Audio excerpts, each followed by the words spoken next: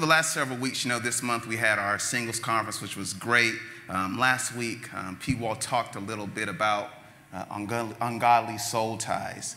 And, last week he gave a homework assignment for anyone to go home and, speak those names that they had ungodly soul ties with to God. And we declare that if you did that, those soul ties are broken in the name of Jesus and your soul is restored. Amen. So I'm going to stay a little bit with the soul, and a question for you. How many of us have heard that eyes are the windows to the soul? Anyone ever heard that statement? Eyes are the windows to the soul. Okay, a few people. A few years ago at Cornell University, they did a study that they believed actually proved this, that eyes are the windows to the soul because of the first conduits of sight. Their belief was that you could see or understand someone's soul based off of their vision, based off of their eyes. So, this had me thinking. I enjoy science. I enjoy really everything about it. One thing about science and research is that they tend to do research on things of importance, things of value. And sometimes science can take material things and try to prove material things out of immaterial stuff or eternal things like the soul. So then it begs the question, what exactly is the soul? What exactly is the soul? So we're actually going to watch a short video here, and there's some leaders that you may know that actually answered this question on what is the soul. Take a listen.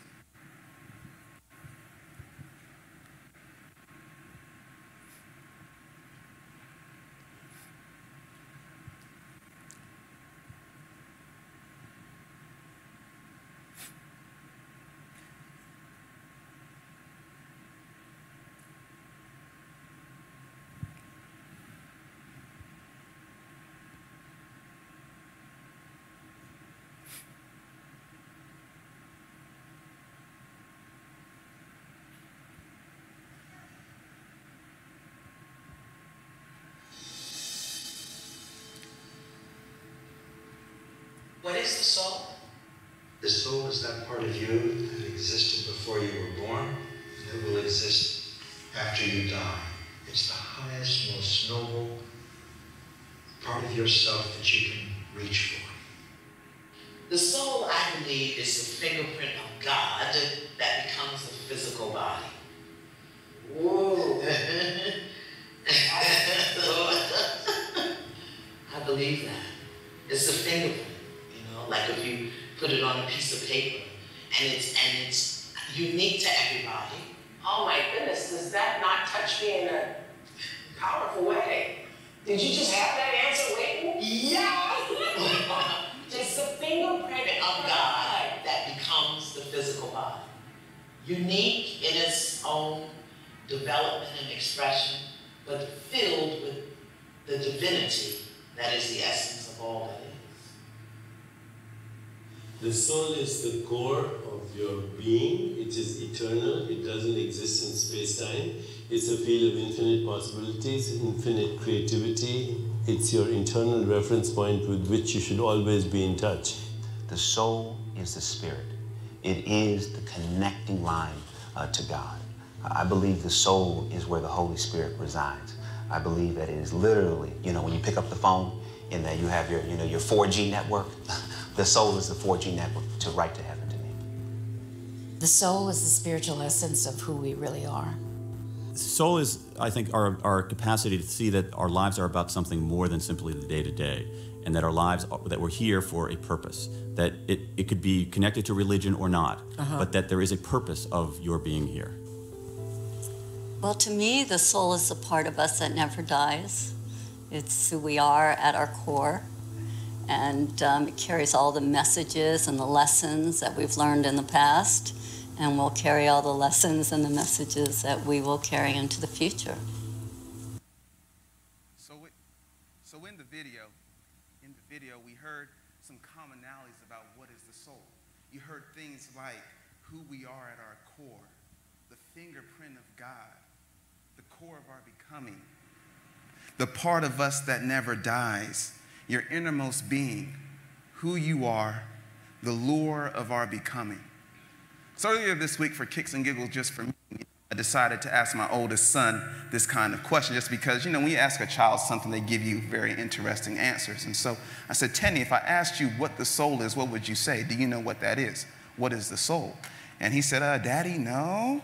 But then he was like, oh, yeah, I know. Respect, responsibility, and ready. And I was like, respect, responsibility, and ready, doesn't even make sense. And I thought for a minute, I was like, I've heard that before somewhere. And I realized that all he was doing was giving me the core values at his elementary school. I was like, oh man, boy, go sit down somewhere. Go sit down somewhere. But then I thought about it for a little bit. And, I realized, well, there might be something to what he was saying that had some correctness there. See, the soul is the part of you that has judgment. It makes decisions, whether you want to be responsible, whether you want to be respectful. Soul involves your will.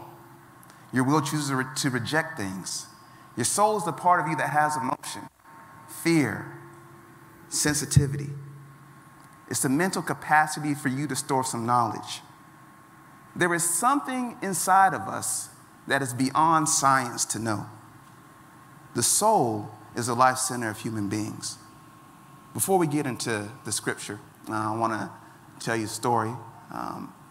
Brief background here so that we can kind of set the stage for what we're going to discuss.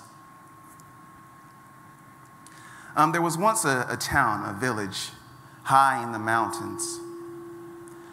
Through that village ran this wonderful stream. The stream was fed by springs from the earth and from the deep sea. The stream was beautiful, crystal clear. Children used to love playing around it. Swans would swim in it and fly away. Crystal clear water in which you could see the most fabulous fish. Higher above those mountains, there was an old man who was the keeper of the springs. His role was to go through the springs, take away branches, debris, and anything else that may muddy or cloudy the water. He was the keeper of the springs. He had been hired so long ago that really no one even remembered that he was there, and the work that he did was really unseen. Eventually, the town decided, we want to become more urban. We want to do things like build roads, collect taxes, do various things. We don't have time to pay this old man who's not really seen. So the old man left his post and went on his way. Soon later, years pass, twigs, branches, debris start to line the springs. And the water that was once clear started to become muddied and dirty. At first, no one in the village knew. They didn't even pay attention to it. They went about their own ways, turned into that urban lifestyle. But over time, people in the village started to notice the terrible presence of the water. It was no longer clear. Swans flew away. Fish no longer stayed there. The rocks were no longer beautiful. All the village noticed the sparkling beauty of the stream was gone. See, the life of the village depended on the stream, and the life of the stream depended on the keeper. Several years later, the council of the village decided, they came to their senses, and they said, let's get that old man back. So the old man came back, and he returned to his post. And eventually, over time, as he went back to do what he was doing, taking away the branches, clearing out debris, the stream eventually became crystal clear again. The village came back to life. See, the life of the village depended on the health of the stream. See, everyone, the stream is your soul, and you are the keeper. So I've titled today's message, Soul Keeper. I hope to give you a few things to help continue and protect what's inside of you. Let's pray. Heavenly Father, in the name of Jesus, as we take some time to speak your word, Father, we pray that you just speak through me. Let it not be my words that your children hear, Father, but let it be yours. Let it be things that can resonate in the body of your children. In your name we've prayed. Amen. To Mark 8:34-38. Mark 8:34-38. I'll be reading from the NIV, Mark 8:34-38. And it says, "Then he called the crowd to him along with his disciples and said, 'Whoever wants to be my disciple must deny themselves and take up their cross and follow me. For whoever wants to save their life will lose it, but whoever loses their life for me and for the gospel will save it. What good is it for someone to gain the whole world yet forfeit their soul? Or what can anyone give in exchange for their soul? If anyone is ashamed of me and my words in his adulterous and sinful generation, the Son of Man will be ashamed when he comes to the Father's glory with his holy angels.'"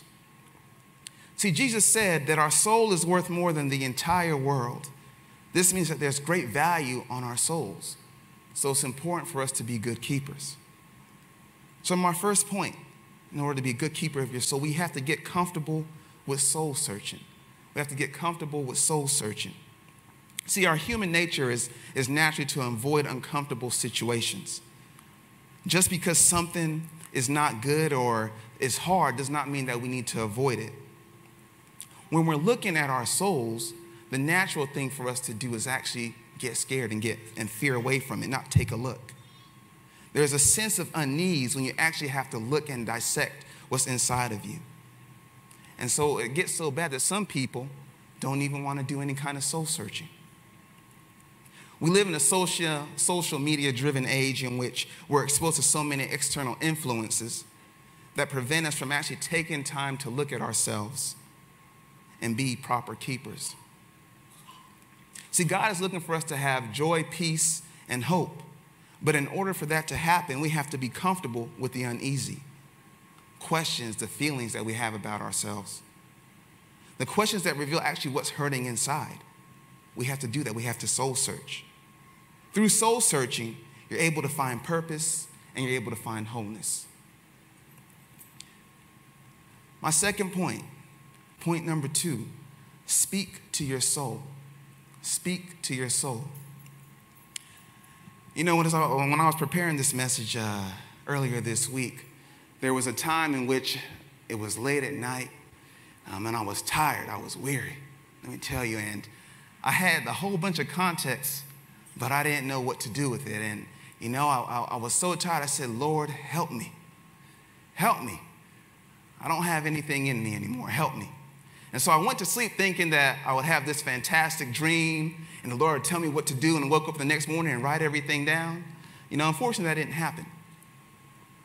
But God is good. He works in mysterious ways. As I was on my way to work that morning, I cut on the radio to my Christian radio station, and the song that came on was by Matt Redman, 10,000 Reasons. And at first, I didn't really pay attention to it. And then the chorus kicked in. And you know, the song by Matt Redman is based off of Psalms 103. And the chorus goes, "Bless the Lord, O my soul. O my soul, worship his holy name. Sing like never before. O my soul, I will worship your holy name." You know, they went and I looked and they asked Matt about his reasoning behind writing this song. And he said that if you wake up in the morning and you can't find some way to tell your soul to praise the Lord, then something is wrong with you on the inside, and it's not God. When you actually look at Psalm 103, it's possible and it seems that David, the psalmist here, was going through a spiritually dry season, or he could have been experiencing a divided heart. But as the keeper of his soul, he spoke to it and used it to worship God. See, in times when things are tough, when things are rough, we must tell our souls to worship. We must speak to it.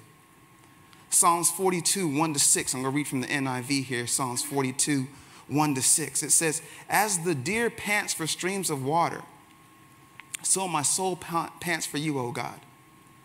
My soul thirsts for you, God, for the living God.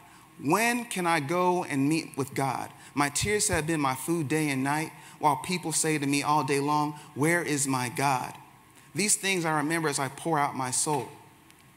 How I used to go to the house of God under the protection of the Mighty One, with shouts of joy and praise among the festive throng. Why, my soul, are you downcast? Why so disturbed within me? Put your hope in God, for I will yet praise him, my Savior, my God. My soul is downcast within me. Therefore, I will remember you from the land of Jordan, the heights of Hermon, from Mount Mizar. People, in the word of God, people spoke to their soul. Soul talk is prayer. Soul talk is worship. God gave us the capacity to master our emotions in our soul. As a soul keeper, it is important to speak to what is within you. The next time you're upset, you're in that long Chick-fil-A line, or you're at that store that has 30 registers and only one of them is open, and you're angry, ask yourself, soul, why are you so downcast? And see what happens.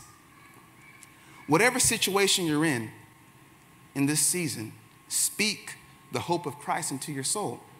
He is our strength and the very anchor of our souls.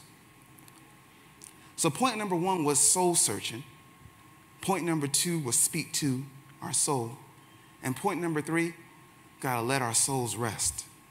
Let your soul rest. Just like the body needs rest, our souls need rest as well. Matthew chapter 11, verses 28 to 30. Matthew chapter 11, 20 to 30, I'm going to read from the NIV. It says, "Come to me, all you who are weary and burdened, and I will give you rest. Take my yoke upon you and learn from me, for I am gentle and humble in heart, and you will find rest for your souls. For my yoke is easy and my burden is light." In our time of rest, we can experience God's presence in our time of rest. Psalms 23, I'm just going to read this to you just because of time. Psalms 23, 2 to 3 says, "He makes me lie down in green pastures. He leads me beside quiet waters. He refreshes my soul. He guides me along the right path for his name's sake." See, the Bible said that he makes me lie down. It doesn't say anything about it was an invitation or it was an option. He said he makes me lie down. When it comes to rest, we need to restore our souls. For those of you who have young children, you know that when it's bedtime, it's the toughest time in the house because the child doesn't want to go to bed even though they're tired.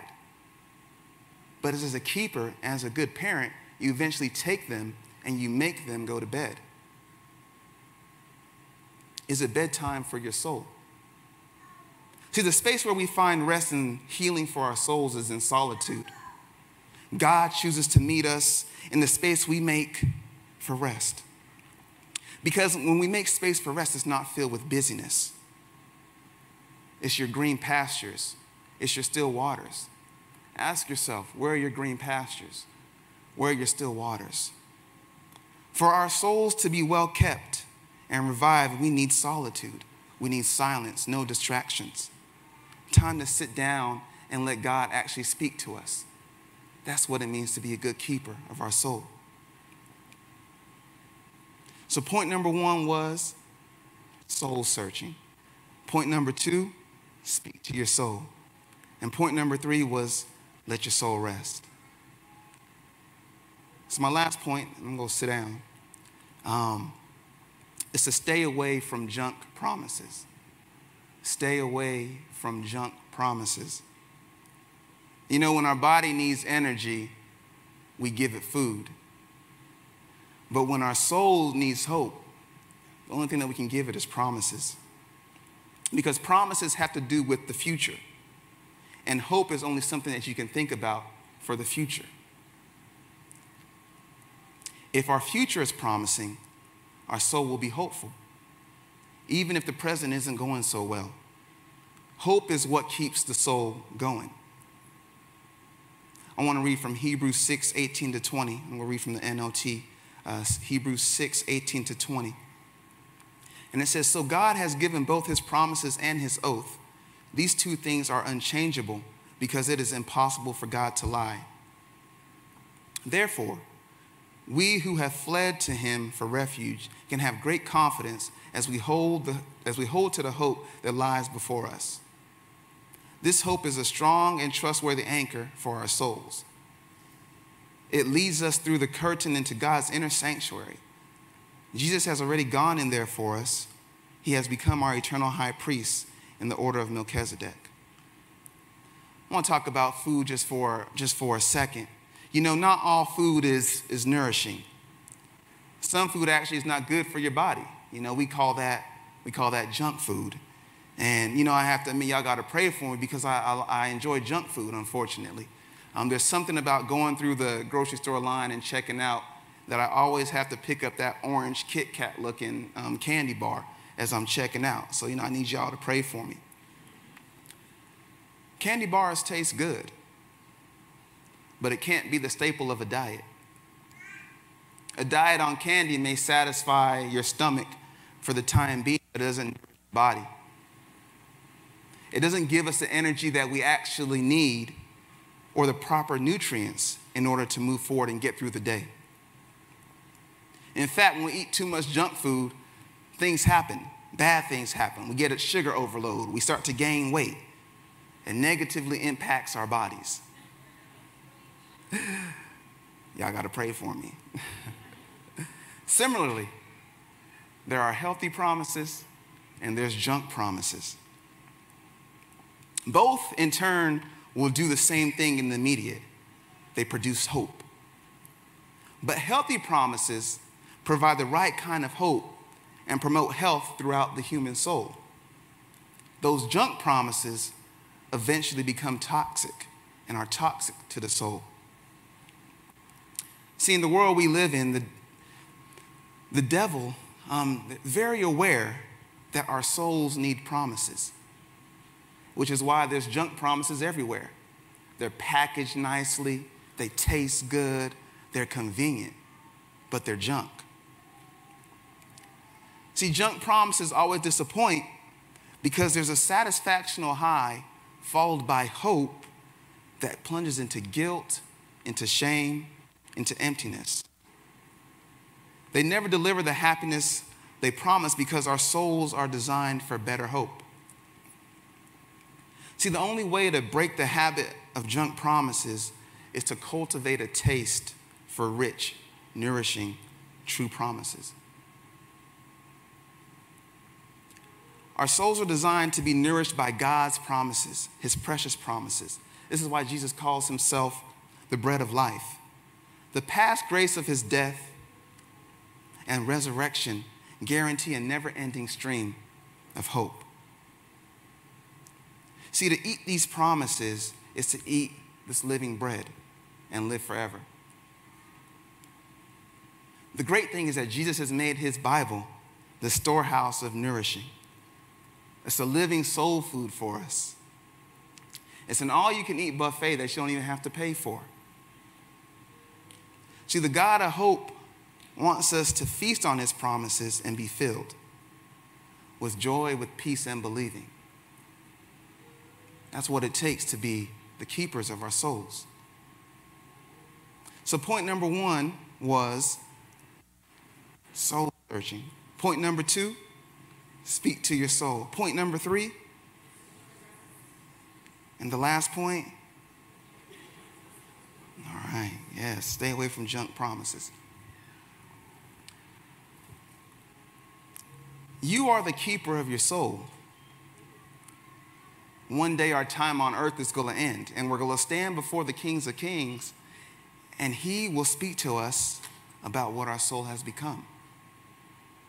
Are you a keeper of your soul? Are we speaking to our soul when it's downcast? Are we not shying away from actually looking inside? Are we giving our souls rest so that we can hear from the Lord? Are we eating healthy promises and taking care of ourselves? Are we so focused on the junk promises that give us such little hope? See, we tend to take care of things that matter to us. You ever see the person that got the new car, let's say a Benz, and parks it in a certain location? Or at work, at school, they park it far away so that no one dents that car? They want to take care of what's new. Or the person that just got the new kicks and walks with the limp because they don't want to get the crease in the front of their shoe. We have been programmed in this world to take care of what matters to us, the material things. But we fail to take care of our stream, our soul. See, God sees your soul as the most valuable thing. in the world. So valuable that he sent his only son to the cross to suffer and die just so that our souls could be saved. And if we were the only person in the universe, Christ still would have sent his son. Are you the keeper of your soul? Let's bow down and pray. Heavenly Father, we want to thank you. Thank you, Lord, for this time that we spent in your presence, Lord. We pray, Lord, that from this time forward, you help us to be better soul keepers, Father. That we take time to search, that we speak to our souls. That, Father, that we stay away from the junk promises, and that we give our souls rest, Lord. We thank you, Lord, for everything that you've done in the lives of your children. We thank you for restoration to our souls, Father. As we continue, Lord, as we go through the remainder of the weeks of our lives, help us to continually work to improve that which resides in us, Father.